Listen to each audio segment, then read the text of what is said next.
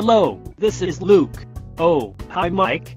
Yes, I was just about to show everyone the new stopcock. Of course Mike, I will be professional. But you have to admit it's pretty funny. I mean, stopcock. Three-way. Hee Mike. Hello, are you there? Well everyone, as you just heard, we have a new tool to use. It's called a three-way stopcock. Let's head into the training area and talk about it.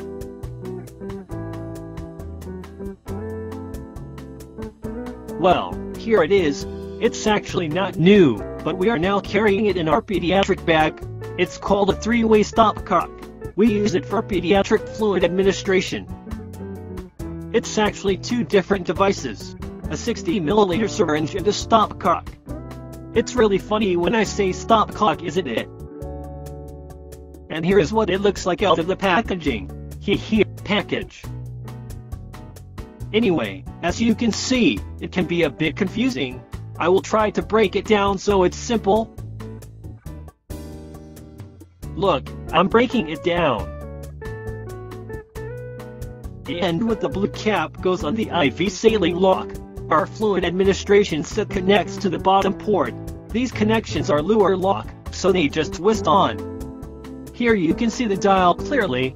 How does it work? Well, in this position, flow to the IV is shut off, and fluid can be drawn up into the syringe from the fluid bag. Now draw it back on the syringe until you have the desired amount. After you have drawn up the desired amount of fluid, rotate the stopcock 180 degrees. Now the syringe is open to the IV. With the dial shut off in this position, depress the syringe to administer the precise dose of fluid to the patient. When are we going to use the stopcock, you might wonder. Let's head out to the rig and talk about that for a little bit.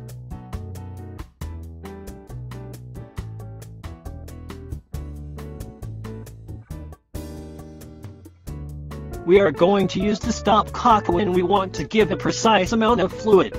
Giving D10 out of a 250 milliliter bag to a pediatric patient is a perfect example.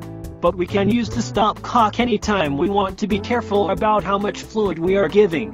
Please refer to the protocol book regarding pediatric dosages of D10. These dosages are determined by a length-based tape such as the Broslow tape in the pediatric bag, in the cabinet over there. Also, we should never be afraid to contact medical control for specific orders. Thanks everyone for letting me show you the three-way stopcock. Check out Center Learn for more amazing videos made by your training officer.